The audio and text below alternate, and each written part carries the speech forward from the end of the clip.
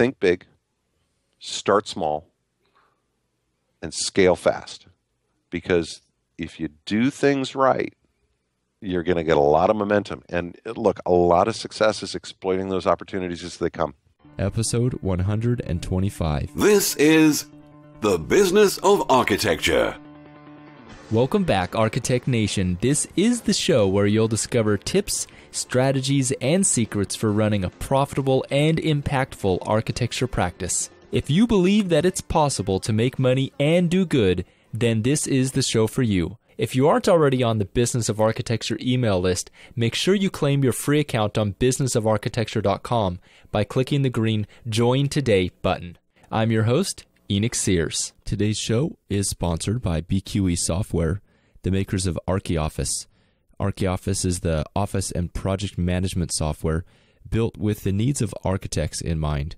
And for a limited time, startup firms can get 2 free seats of ArchiOffice for a year. Go check it out at archioffice.com. Welcome back, Architect Nation. Now, if you haven't already gotten your ticket for the upcoming Business of Architecture Summit, I highly encourage you to go do that. Do yourself a favor. It's one of the smallest investments you can make. Going to be some great presentations. One of them is going to be on how to productize your service.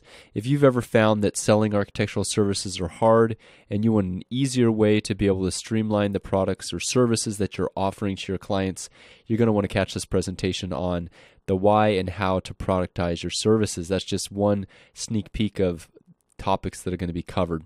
So once again, that's an online only Business of Architecture Summit. It's going to be happening October 29th and 30th. All the sessions will be recorded so you can have forever access to those and add them to your marketing library. Today I'm picking up our conversation again here with David Coleman, who is he's a partner at Axiom Consulting Partners, and he's also the author of the book Leading Firms: How Great Professional Service Firms Succeed and How Your Firm Can Too. Today we're going to cover some interesting information about what makes a successful professional services firm. What are the key things that they do differently? In addition, if you've ever wondered how to scale a business, David's going to give us some of his top pointers for quickly scaling a business and maintaining your momentum. And with that, here's the second half of my interview with David Coleman.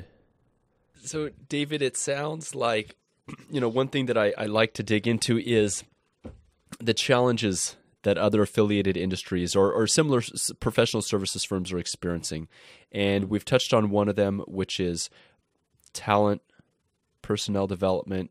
You mentioned the firm that found that they had a gap in terms of developing talent now to be at a good place in 15 years. I was just opened up the chapter in your book on meritocracy.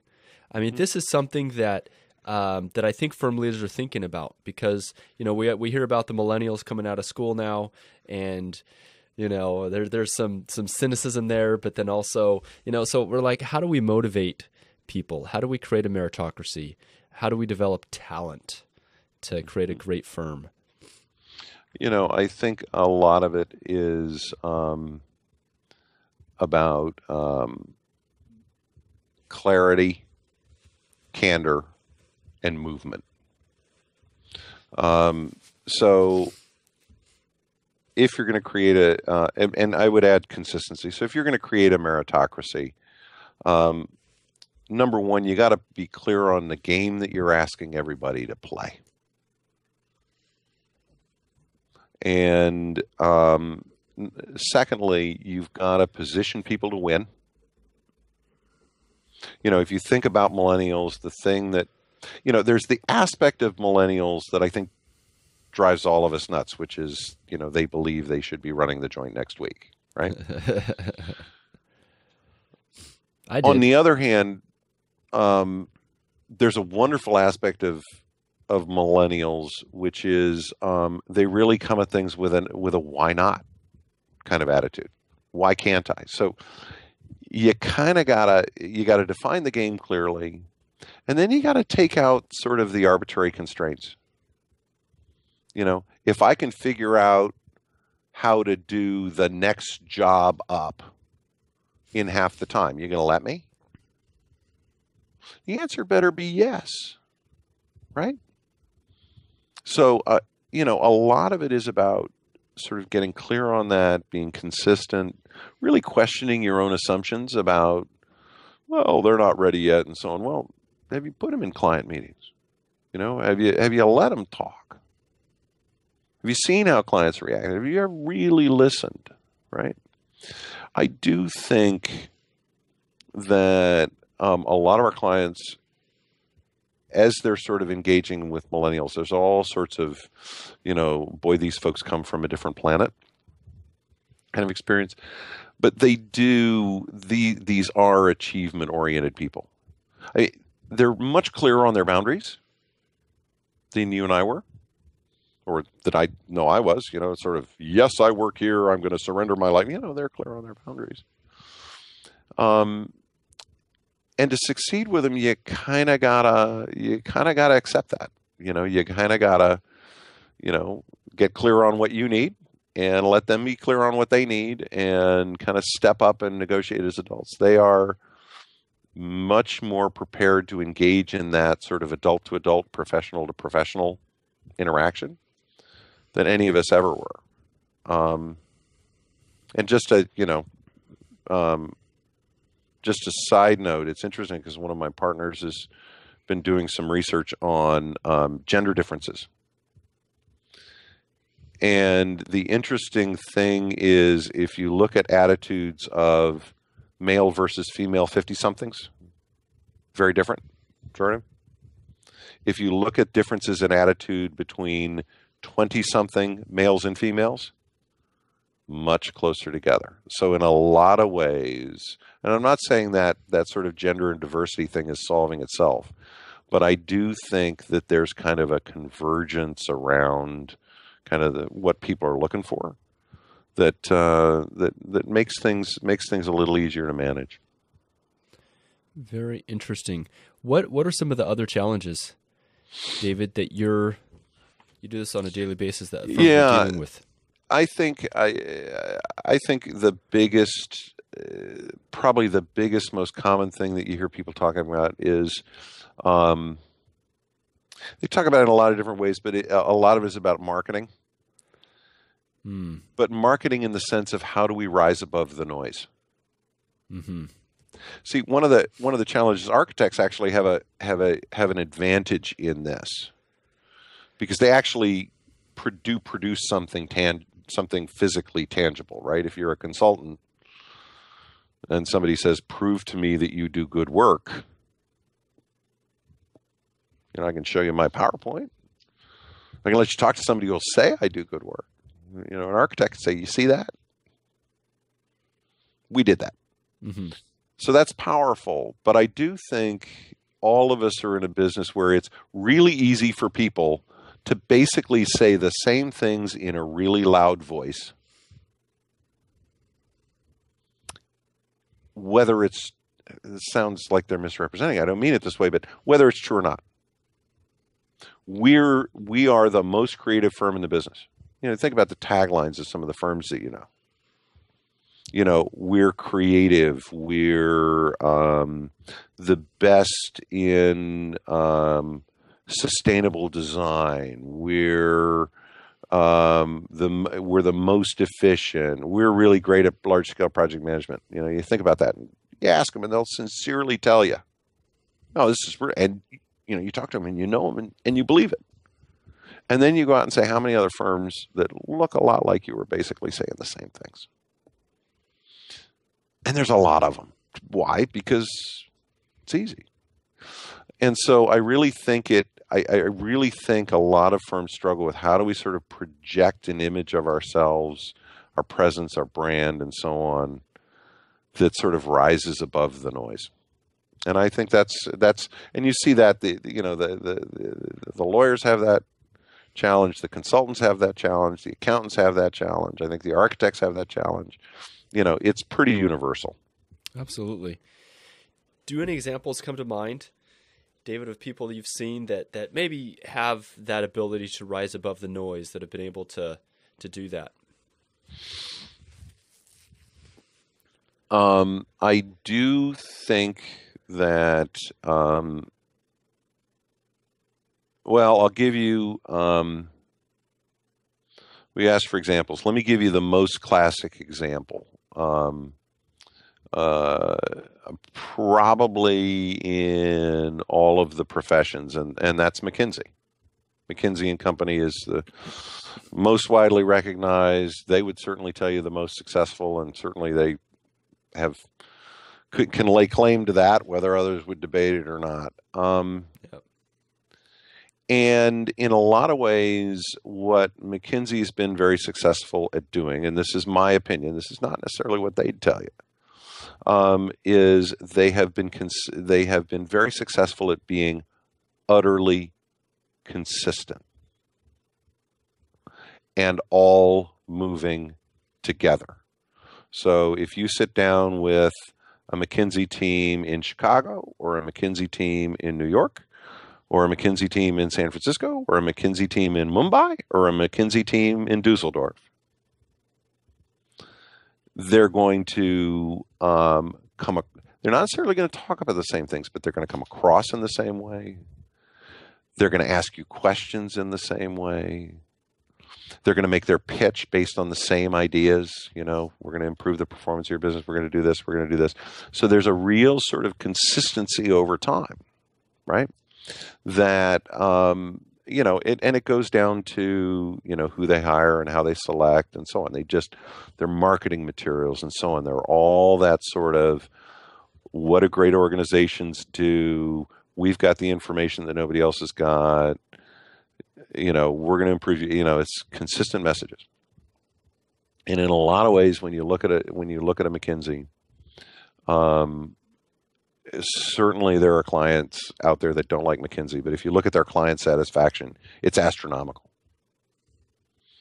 because people keep coming back to them and giving them tons of money. And in some ways, though, I think what happens when you're that successful with being consistent is there is an experience of being McKinseyized. And they're so consistent, their brand is so clear, particularly at the top levels of organizations, that the people that don't want to be McKinseyized don't call them. What does that do? That means that people love McKinsey. Why? Because the people who aren't inclined to McKinsey never hired them in the first place. Why? Because they were very consistent in what's a good client look like to us. They're famous. Probably don't do this as much as they say they do, but they're famous for walking away from clients. And that's part of the legend in the firm. You know what? We get it. You're a very successful organization. We get your problem, and you know what? It's not the kind of problem we solve. Sorry, we ain't going to do it. So they're very good at sort of knowing what they're great at and only doing that. I think that's the single most powerful example in all the professions. I can come up with others that are similar, but that's a pretty compelling one, I think. I agree. Well, and you mentioned consistency. Obviously, there's a difference between doing things poorly on a consistent basis and doing things great on a consistent basis, right? What are some of the how did they get that consistency, or how would a company develop that kind of successful consistency? What goes into that? Yeah, I think it's and that is the magic, isn't it? Because you're right, consistently mediocre does not cut it. Number one, it's having a pretty clear view of what you are and what you're not. Great firms are sort of continually re-examining, and they're very self-critical and all of that stuff. But at the end of the day, there is usually driven by a founder or kind of a pivotal figure in the firm's history, or a couple of people who are just utterly clear on who we are from a values perspective. And it's not just, we're going to be empowering and so on, but like in a real tangible sense, right? Values in the sense of what's a good client look like to us. Values in the sense of whether we're going to put the firm first or whether we're going to put money first.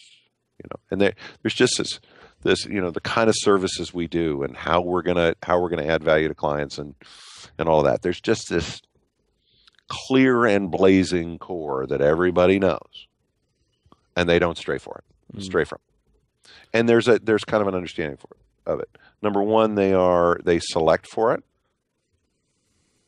and over some reasonable period of time, they are utterly intolerant of people who don't align with it. And then I think thirdly, they take that touchstone and they pretty much design everything else about the organization outward from that. Right? How are we going to set up our social media marketing? Well, what kind of firm are we? We're a firm that really engages with our clients. And, we ask good questions and so on. Great. In what ways is our social media marketing embodying that? Or are we just sending out tweets every day about all these great things we're doing? Because if we're going to be consistent and we're the firm that, is continually engaging with and learning from our clients, simply sending out tweets about our project wins is not going to do a darn thing for us. Engaging in a dialogue and a back and forth through that medium, extracting good ideas from others and playing it back into the communication channel. That's more like how we're going to interact with our clients, right? So it's that sort of, they work backwards on virtually everything they do. How should a client meeting go? How should a pitch meeting go? What should our pitch materials look like? All that stuff. They work it backwards so that it comes from that sort of clear and blazing core. Got it. Thanks for expounding on that, David. Happy to. David, as we close up the interview here, it's been great having you on to share your experience about working with professional services firms, joining us from your office in New Jersey across the country. Any last thoughts? So my audience here are business owners primarily of architecture firms or architects who are maybe looking to open their own practice at some time in the future. If you were just sitting down and maybe talking to them in a room, what would be some pointers or some thoughts you'd want to leave them with? I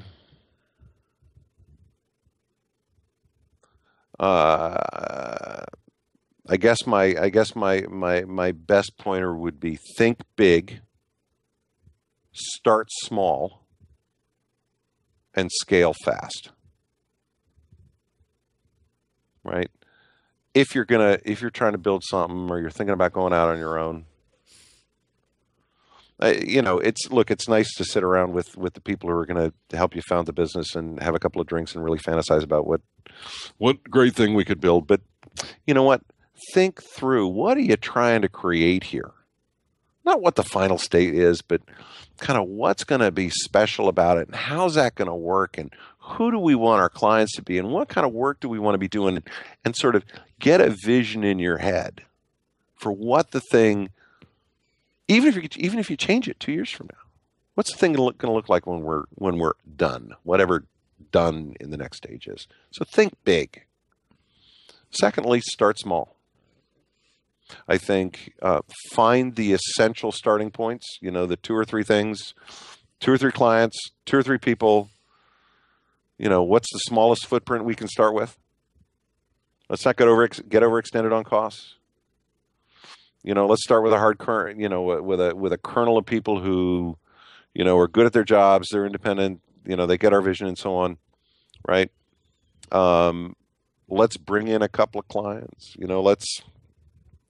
let's market to the 25 clients that we know really well instead of building our marketing system that's going to, allow us to market to 25,000 clients in the Chicago metro area or what. You know what?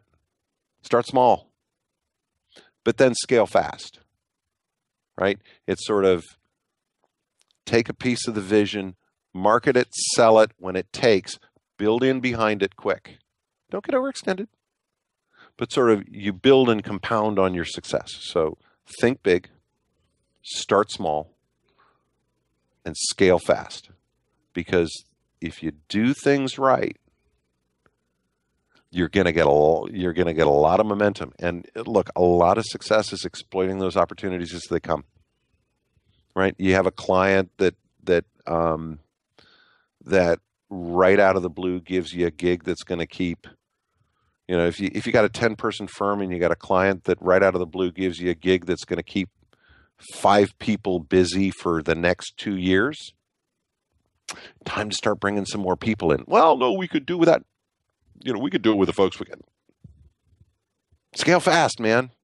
Exploit the opportunity, right? Because you've thought big, you did the right thing, the market gave you an opportunity, build on it and exploit on it. And really, it's not a more complex success formula than that. There's a lot of things, a lot of moving parts, a lot of things you got to do right. But at the end of the day, it's really that simple formula. What does a firm need to do specifically? And I know this is a big topic, but if you could just simmer it down to scale fast, what are some things that go into that? I know a lot of our listeners are at that point, so I wanted to touch on that. Yeah. So, number one, hire behind demand, but hire right behind demand. Okay. We've probably got work for 3 extra people for some reasonable period of time, next 6 months. I don't know, it'll be forever. Maybe we shouldn't hire anybody. You know what? You got enough work for 3 extra people, go hire one. Right? So there is a sort of a, now we've got 3 people on the beach. Should we hire people? No. But follow on fast, right? If you got a little bit of extra revenue, sorry, right? Demand's up, hire to match it. Demand's up, hire to match it. And so you're always sort of running a little bit behind. You're running a little bit lean, but you got to sort of hit those opportunities. So that's the first thing. Second thing is, particularly in early days, if you think about your firm as a pyramid, you got very senior and sort of completely experienced people at the top. You've got project management people, and you've got sort of an apprentice group like this. Don't just build at the bottom. Oh my God, what we really need right now is we got just more drafting work that we need than we can handle. So we just need to hire a couple more junior people. Yeah, you probably do. But maybe you ought to go hire that an up-and-coming project manager who knows clean tech. Because we know that's where we got to go. Right? You know what? We don't have any, we've got a presence downtown. We don't have any presence in the suburbs. Yeah, we should hire a junior person or two, but maybe now it's time to start looking for a partner level guy who's got a practice out in the suburbs. So, instead of sort of scaling down here, which will allow you to be more profitable in the near term, but then if you think about how people development works, that will help you grow and scale in the future, 5 to 10 years from now. It's just too late, right? So what you've got to do is you've got to expand the pyramid like this.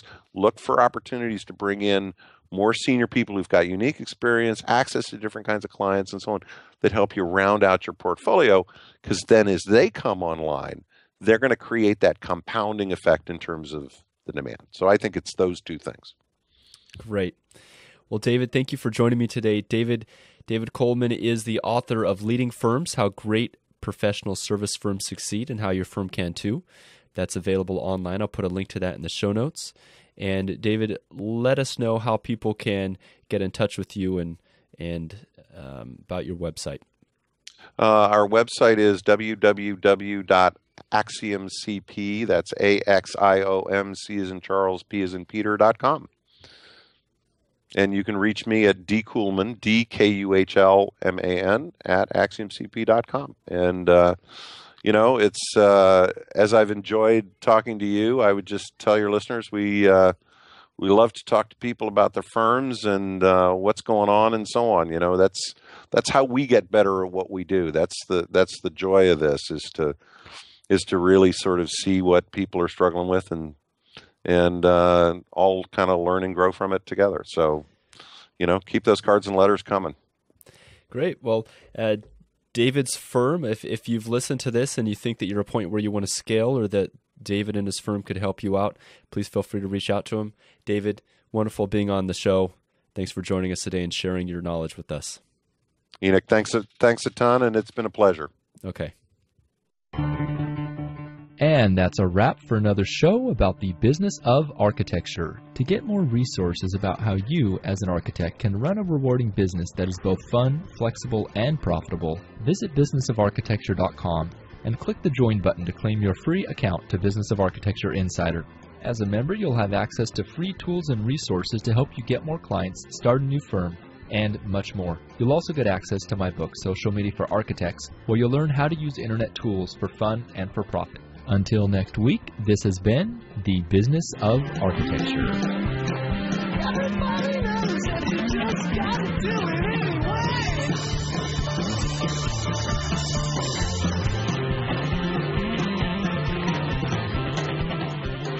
The views expressed on the show by my guests do not represent those of the host, and I make no representation, promise, guarantee, pledge, warranty, contract, bond, or commitment except to help you conquer the world. Bump music credit to Ben Folds 5, Do It Anyway.